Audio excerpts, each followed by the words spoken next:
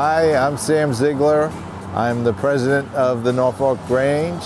The Grange was an organization established in the 19th century. There were Granges all over the country.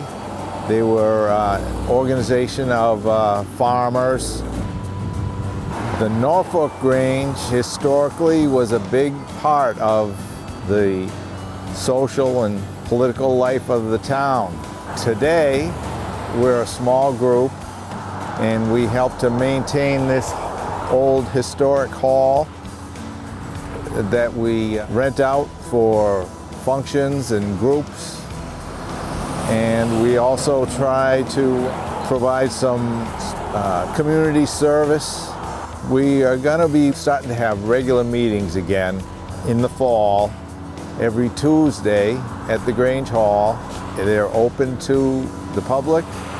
If you're interested, we try to promote everything agricultural and environmentally conscious in the town.